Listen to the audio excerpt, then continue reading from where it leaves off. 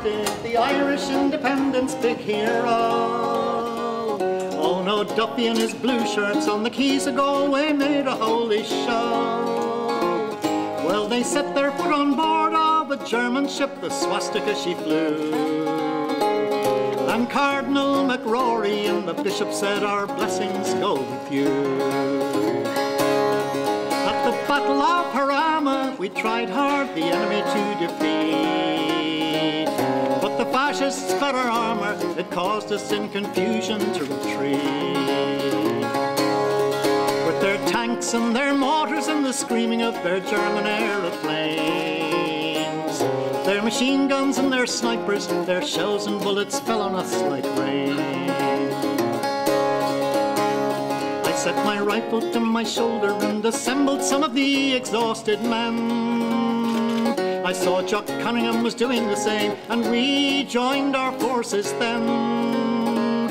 I said, sing up my lads, and the Internationale it rang out. Men lying by the wayside got up and cheered and fell in with a shout. We went back the way we came, with Jock and I marching at the head, to the singing and the rifle fire and the drumbeat of barbaric lead. And by nightfall we was crawling on our bellies, advancing on the foe. And with joy then we realized we'd regained the ground we lost 10 hours before. But the trail of slaughter that we left behind us left us a troubled mind. To think of Charlie Donnelly, Kit Conway and all those pals of mine. Oh, a sick, dead and wounded amounted to 10,000 men. But we held our positions and kept them fascists out again. That summer at Brunete, the fascists, they formed a human shield. They sent women and children out screaming on the battlefield. Such a horrifying sight, a little girl was struck by shrapnel in the head. And our only consolation was we shot all them fascist bastards dead. But the heat was unbearable, the thirst nearly driving us insane. And the bloody German Air Force bombed and strafed us out on the open plain. With the Germans and Italians, the fascist army couldn't be contained. At Belchite and the Ebro, we mounted our offensives, but in vain. I was captured near Gandesa by Italians, and I didn't understand, as the officer commanding, why they did not shoot me out of hand.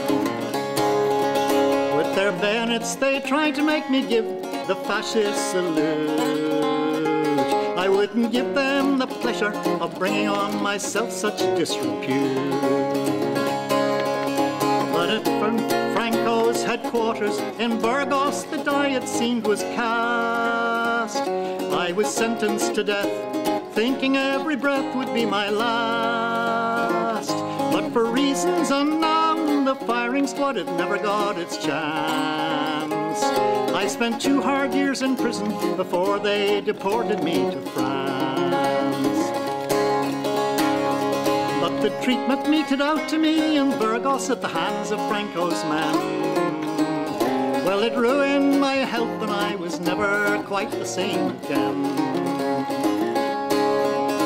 In Berlin and Dresden I spent 4 years or so, and that broke my heart that Deb never allowed me to come home.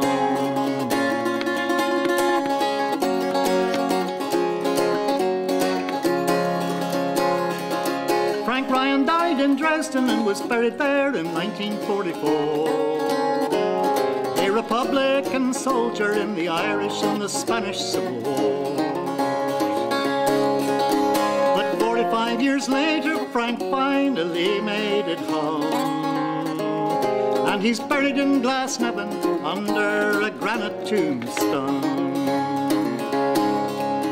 So here's to Frank Ryan and all his Irish comrades, to the Connolly column and all the international brigades, to the brave men and women and all those who fought the fascist tide. You are history, you are legend, and your sacrifice fills my heart with pride. From all over the world, men of conscience went to fight in Spain. And Frank Ryan from East Limerick, he felt compelled to do the same.